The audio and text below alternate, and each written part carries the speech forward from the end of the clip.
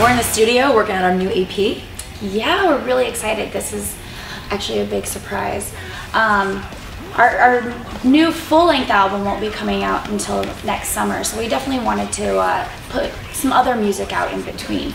So we thought, why not do a throwback EP of some of our favorite, older songs that not everybody would know, kind of making them our own, just to put a little bit of something out there in between the albums. Digging deep into the catalog to see what we could find, and we found some gems. Yeah, we didn't want to go with songs that people would typically think that we would cover.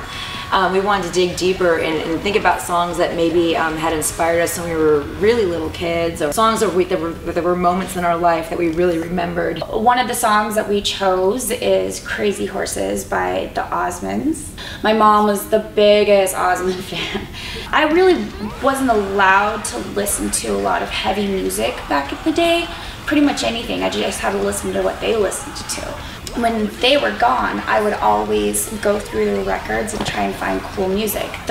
One of the only cool songs I found was Crazy Horses by the Osmonds. Now, you wouldn't think the Osmonds had a heavy song, but this was the first heavy song that I heard as a young kid. Dun dun dun dun dun dun dun dun. That's that riff right there just stuck with me my entire life. I chose a song called They're Coming to Take Me Away by a band called Napoleon 14. I don't even know it's even a real band. It's kind of like a joke song.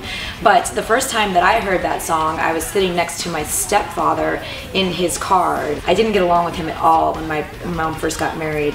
We have a better relationship now, but he would drive me crazy. I thought he was completely insane. He probably thought I was insane too. I was a kid. The song, he would sing along to it. He'd be holding the steering wheel like this, and da da da da da. This song is about you crazy freak, and it always stuck out to me, especially they're coming to take me away, haha, they're coming to take me away, and it fit him so well, and you guys know my stepdad, so it fits him. That song is him, so it totally creeped me out. We also did, Carla and I were both big ZZ Top fans, and we wanted to do I am too. I just didn't know this particular song. This particular song, so we're doing Beer Drinkers and Hellraisers, which is like, it's off the older ZZ Top, and the title right there is perfect for our band. I get to do a sweet Billy Gibbons solo. He's one of my favorite guitar players, so I have to hold that true. So. And I think that's going to be a crowd pleaser. I mean, I don't know anybody who listens to that song and doesn't want to beer drink. You're going to want to drink beer and raise hell. Except for me, I don't drink beer. Little side note, I've never had a beer in my life. I hate the taste of beer.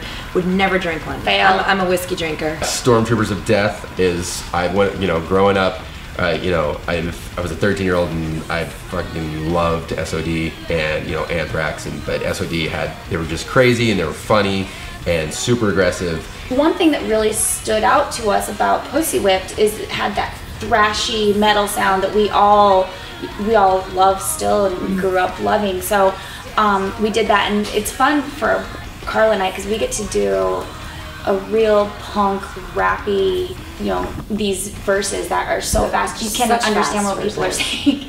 The last song that we did was Suicidal Tendencies, I Don't Give a Fuck. I always called it Don't Give a Shit because it goes back and forth saying that. Which is a song that Heidi and I have always loved. I'm a huge Suicidal fan since I was a kid. And we love Suicidal. We love Suicidal. They're great. It's also a message that we really relate to. Basically, with everything that's gone on in our career, and I think every musician, every actor, anyone who was in the entertainment industry, they put themselves out there, and there's a lot of people there's naysayers, there's people who like you, there's people who hate you, and it's just like, we don't give a fuck. I mean, honestly, it's like you have to stop giving a fuck eventually, and I think that you and I used to be kind of affected by things. This is years ago, people would say, and now that we seriously don't care. We are so happy to be doing what we love with our best friends that it doesn't matter what anybody says anymore. Those are the 5 songs that we chose for this EP because those 5 songs, it kind of made who we are as people today. Oh, and the EP is called Uncovered. Thanks for dropping by the recording studio. We are the Butcher Babies, and we will see you in the pit.